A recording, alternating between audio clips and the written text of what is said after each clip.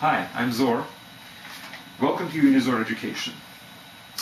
I will continue talking about quadrangles, and today's topic will be rhombus. Rhombus is basically a kind of a parallelogram, which I have actually talked about in the previous lecture. Now, what kind of parallelogram is it? Well, the one which has all sides congruent to each other. So basically, it's like taking a parallelogram, but not just any parallelogram. You know that generally speaking, the opposite sides are congruent to each other. That's the general parallelogram. But the one which we are talking about is the one which has all sides equal. So these sides, all four sides, are equal to each other, congruent to each other, equal in size, basically. Okay, so that's the definition of the rhombus.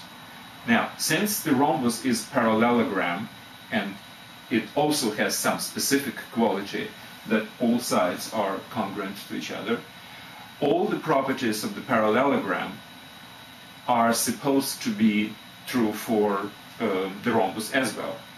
Now, I will just mention all these properties because they were discussed and proven in the previous lecture. So I'll just mention them here. That's why I have this piece of paper. Okay, two angles of parallelogram formed by any one side with both neighboring sides are supplemental. So these two angles are supplemental to each other.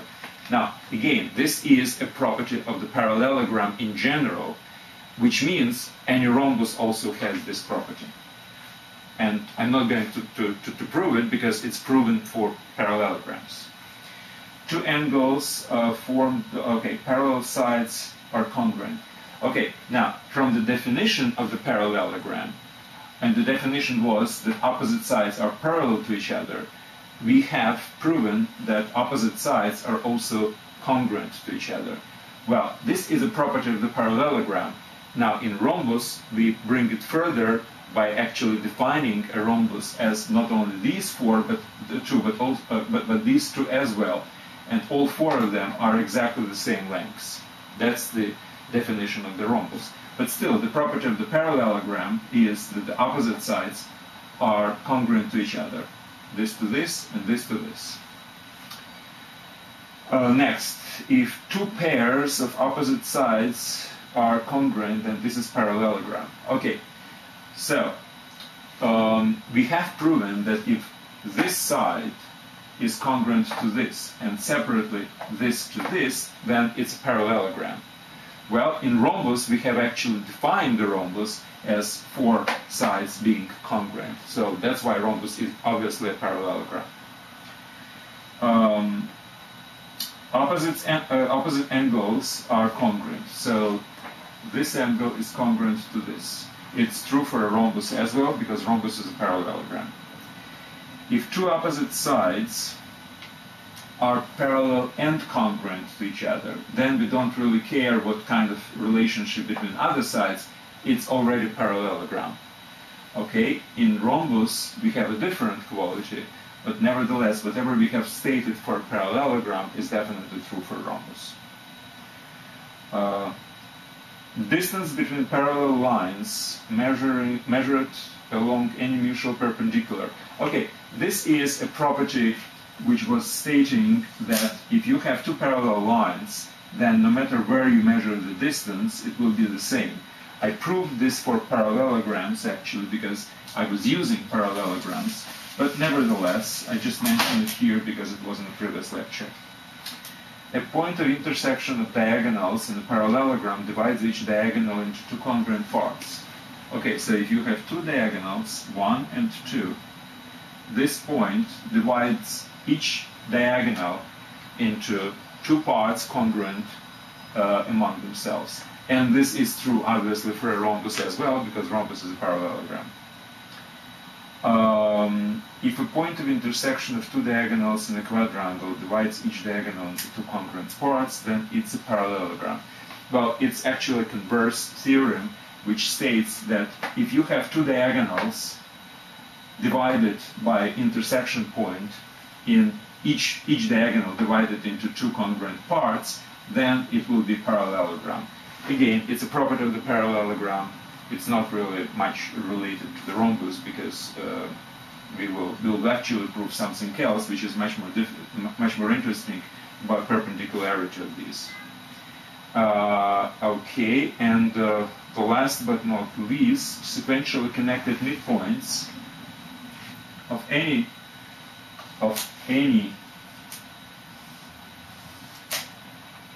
quadrangle. Sequentially connected midpoints form a parallelogram. All right, this is just a property of parallelograms and doesn't really matter for rhombus right now. I just mentioned it as a repetition because rhombus is a kind of parallelogram. But now, since we have some additional property with rhombus, which is different from general parallelograms, namely, all four sides are congruent to each other. We have certain additional properties of the rhombus which are not applicable to general parallelograms. And here they are. I have a couple of theorems here. First of all, diagonals of a rhombus are perpendicular to each other. Okay, this is very important, and this is it's a particular property of the rhombus, that these diagonals are perpendicular to each other. Now, how can we prove it? Well, actually, it's quite obvious. Since it's rhombus, let's put some letters around it.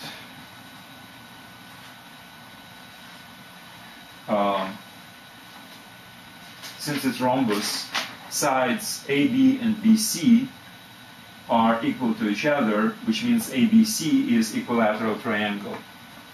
Now, from the properties of the parallelogram, which I was just repeating, we know that this is midpoint of diagonal AC, which means, let's put this point M, which means BM is a median of ABC triangle.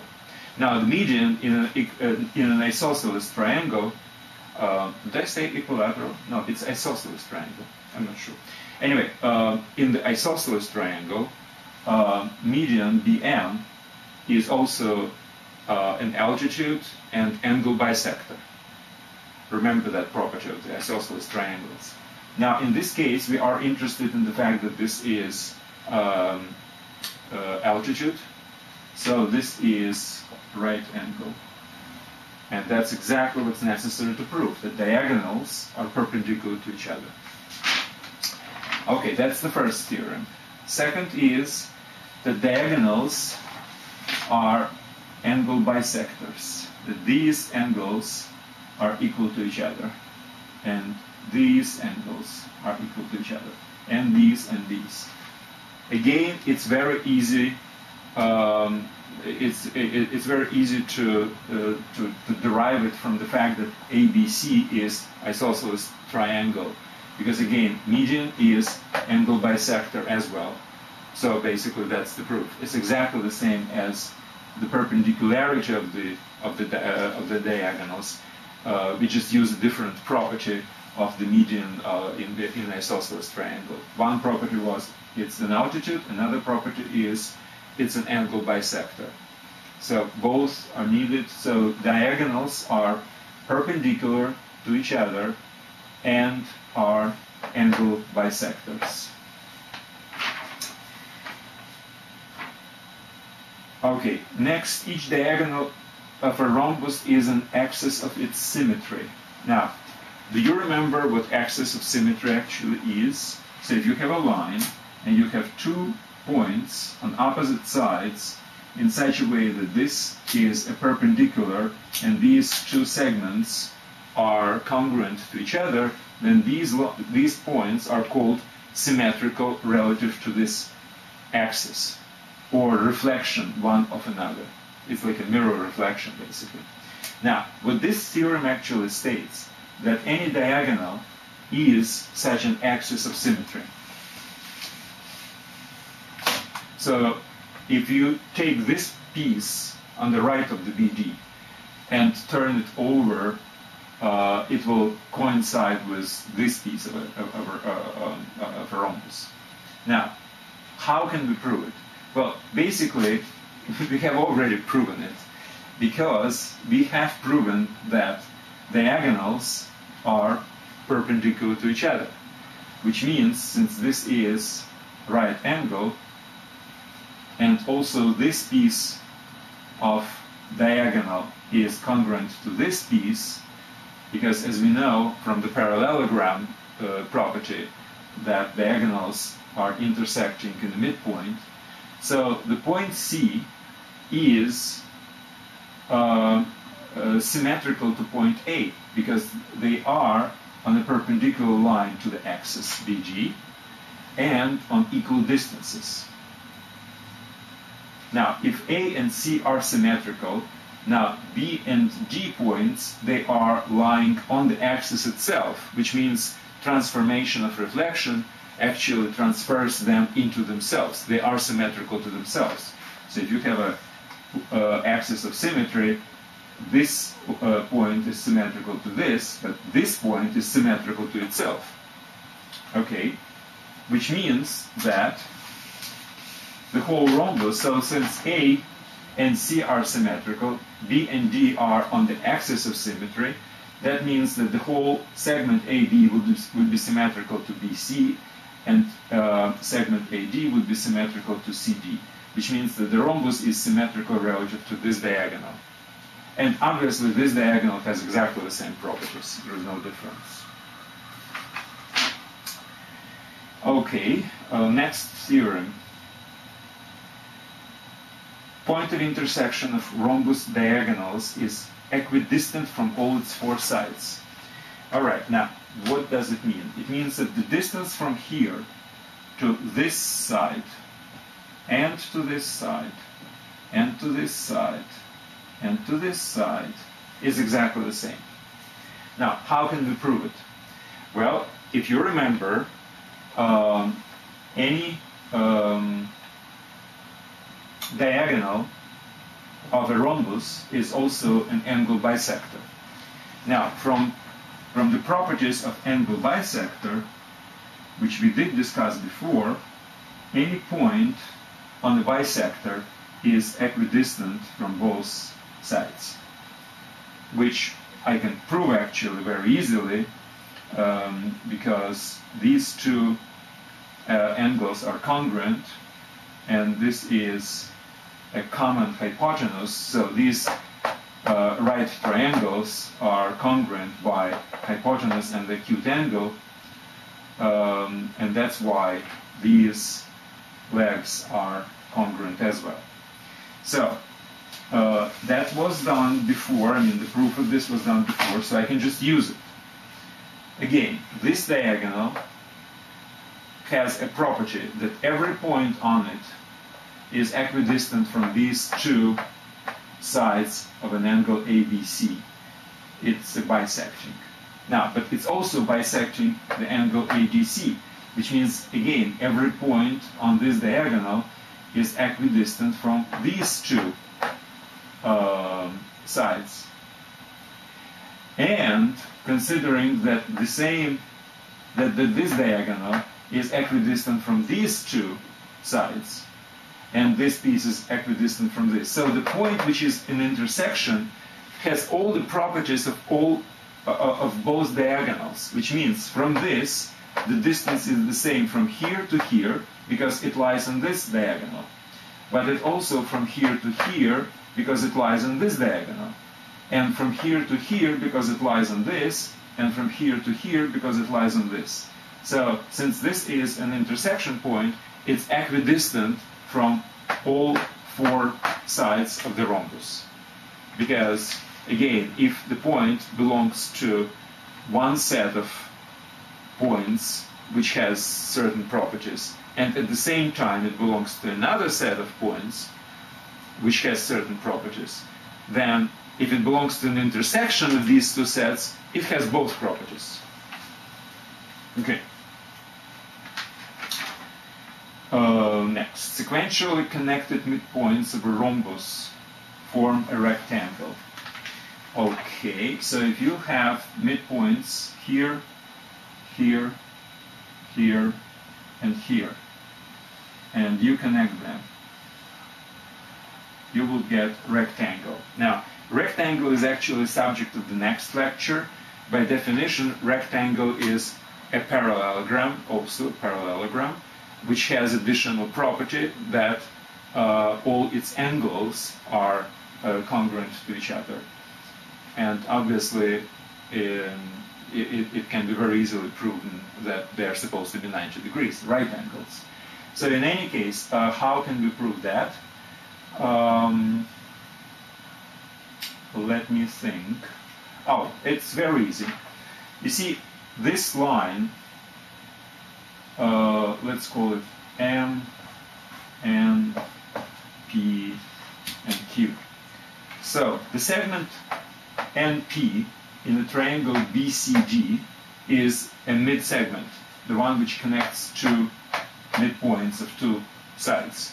And it's parallel to the base, BD in this case.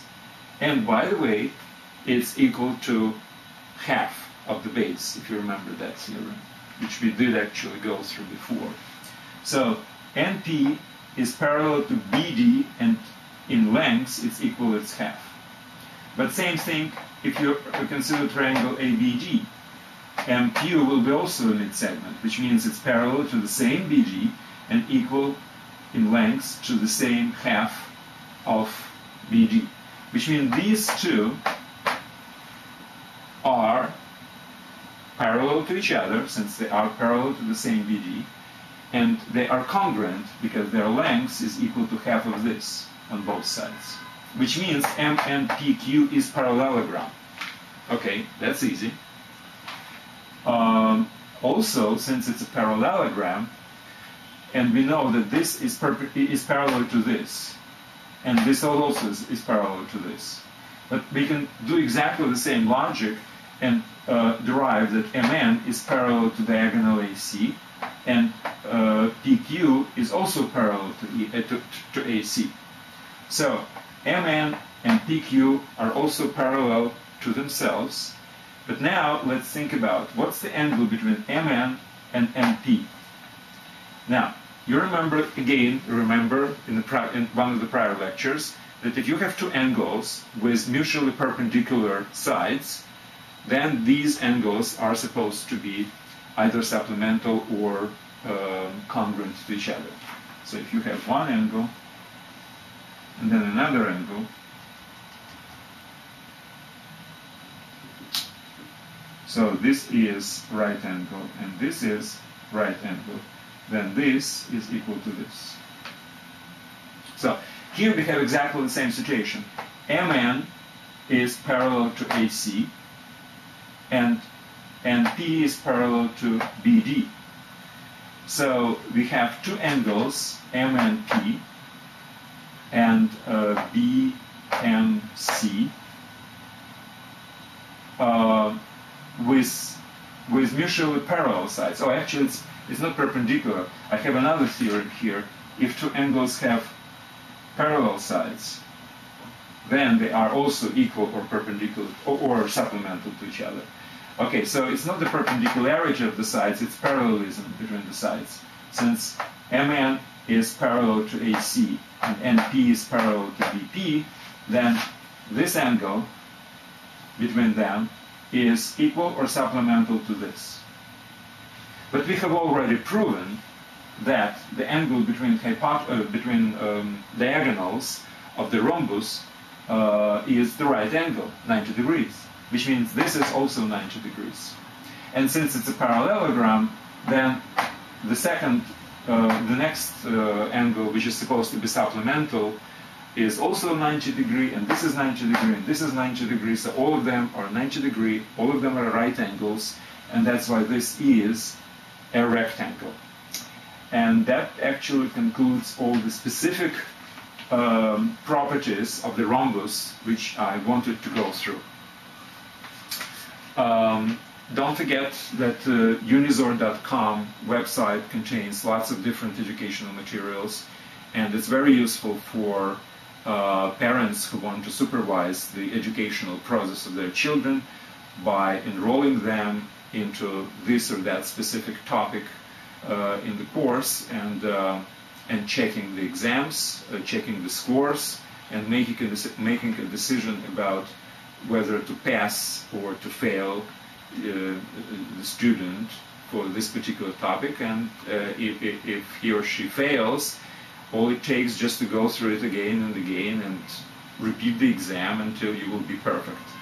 And parents and supervisors will be satisfied with your score. Okay, good luck, and thanks very much. Next lecture I will talk about rectangles in more details. Thank you.